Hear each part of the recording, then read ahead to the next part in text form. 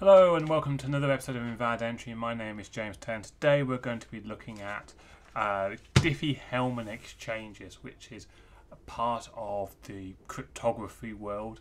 It is a way of transferring a secret between two places under certain conditions, and those conditions are that there may be listeners who cannot manipulate or transform. So generally, when talking in crypto world, we generally have Alice and we have Bob on the other side.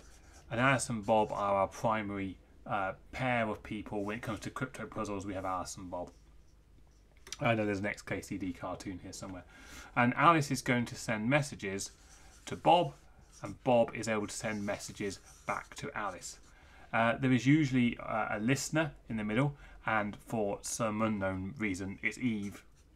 I don't know why it's not Charlie. It's always Eve. Eve is able to observe these messages. There is an eye. So they can see what is going on, but they can't manipulate it. And that is in comparison to other attacks where actually Alice can be the messages can be intercepted, and then either a new message created or whatever. So in this situation, this is very much like a place where they may be publishing their information in a public place. So you might publish it on a website, or you might publish it on a newspaper, for example. Everyone can read the newspaper, but it's harder to manipulate the things in the newspaper. Or you might do something like radio, where Alice can be transmitting a radio signal and lots of people will be able to receive that radio signal, but it's very hard to actually absorb the radio completely and retransmit. There are techniques to do that, but they can often be detected because it's very hard to absorb fully the first radio signal. It's much easier to block a radio signal than it is actually to absorb it and retransmit a different radio signal. But yes, so this is a situation when we're saying that Alice is able to talk to Bob and Bob is able to talk to Alice with some level of certainty. And they want to set up cryptography. They want to set up so they can send other messages where the contents of the messages cannot be understood. And they're going to use an algorithm called Diffie-Hellman. I believe that's how it's pronounced. And to do that, what I've got here today set up is I've set up two Jupyter notebooks, and I'm going to do the algorithm. And at the top of the screen you can see Alice, and at the bottom of the screen you can see Bob. And what we're going to do is I'm going to only transfer from notebook to notebook a couple of numbers. And to be precise, Diffie-Hellman is good at transferring numbers. A secret number will appear on both Alice and Bob roughly the same time. That someone only receiving the numbers that were transferred would not be able to understand. So to do this, we're going to need math. Because everyone needs math. So math is imported. And what we're going to do first of all is, before we start, Alice and Bob have to agree two numbers. And these numbers are quite important. We call them G and P, but I'm going to give them modulus P. And I'm going to use 107. And you're going to have base G, it's going to be 5. So G is the base, P is the modulus, and what they do beforehand is they agree these. Now, these numbers actually are important that there's a relationship between them, or to be precise, that there isn't a relationship between them. You can't just pick any two numbers here, but the idea is beforehand they agree that. And they, again, that may be published, maybe it's published in a book, maybe it's published in a newspaper saying, hey, when we talk, we're going to use these two as our base numbers for the maths. I said base number, one's a base.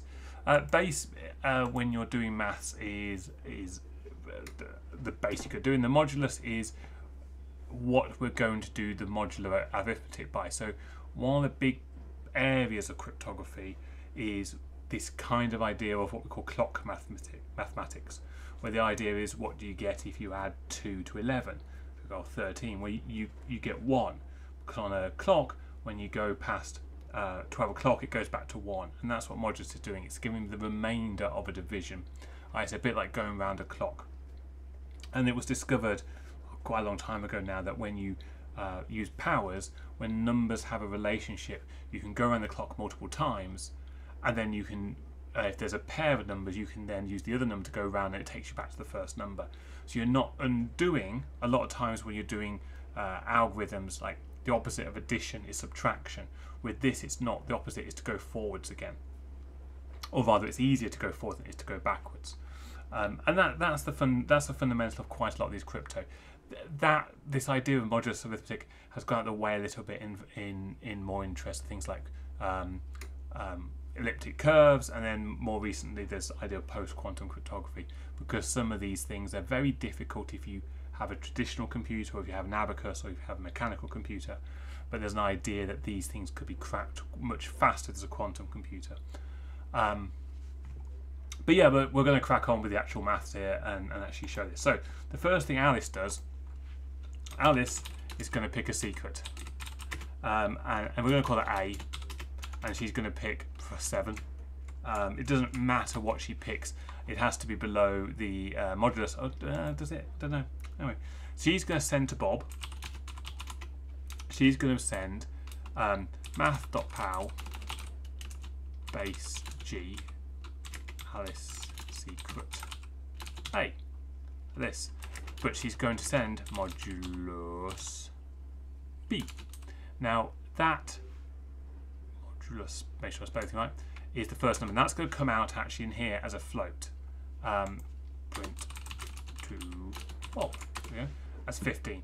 And if we really want to do it, we'll put an int around it. It will always be an integer, because if you pick integers up here, which you should do for this, it will come out with an integer. It's interesting, will work if it doesn't. So 15. So we're going to say from Alice equals 15. That is the first bit of information we're going to transfer. Bob is going to pick a secret now. So Bob secret,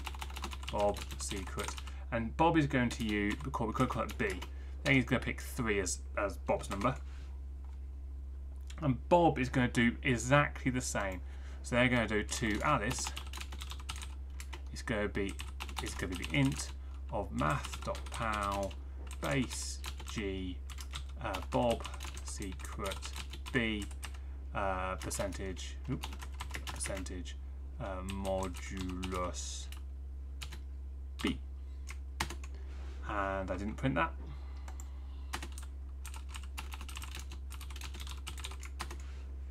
And he gets number 18, so he's going to send to her 18. At this point in time, because he has the value from Alice, okay, 15, he can now actually calculate the secret. So the secret, S, is equal to the int of math.pow from Alice, Bob secret B, percentage modulus B, print S. And there you get the secret, 58. Here, we transferred this secret to Alice, so from Bob, it's going to be 18. That value there has been sent up to Alice. And they're going to do exactly the same thing, but here, when they do this, they're going to say it's going to be from Bob. It's going to be Alice secret A.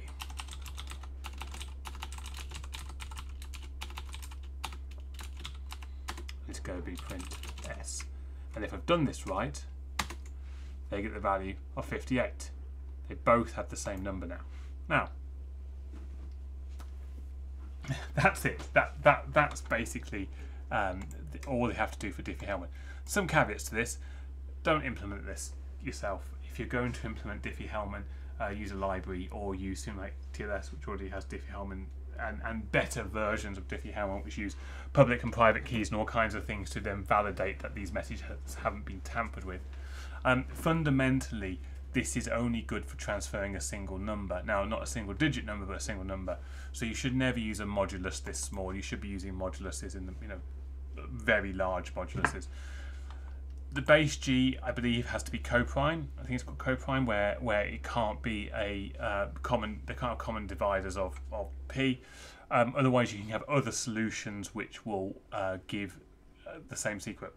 So that's very important. These numbers aren't just plucked out of thin air. They actually have to be picked. And there's ways of picking those numbers. There are optimizations made by mathematicians that allow you to pick these numbers.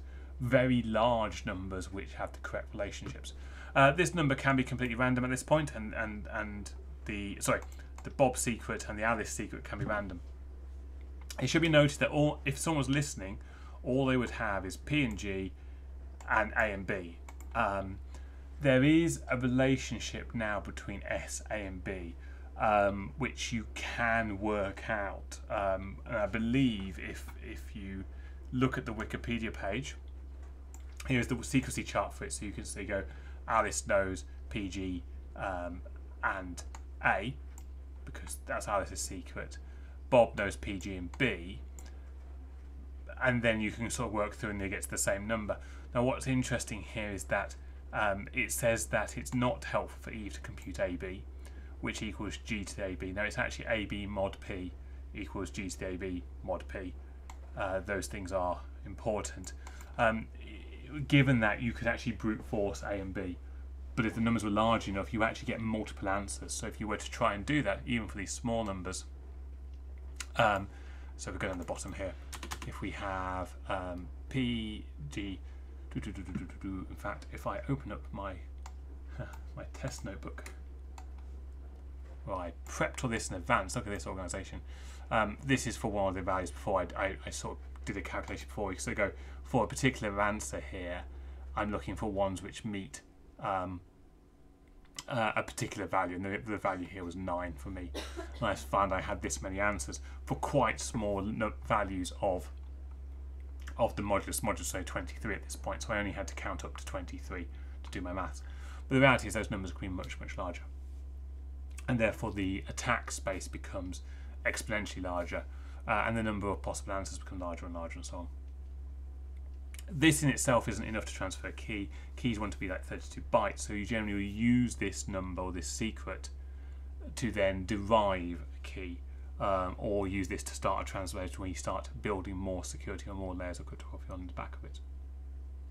And that's it for today, though. It's a very quick video about Diffie-Hellman to show this is all the maths underlying it.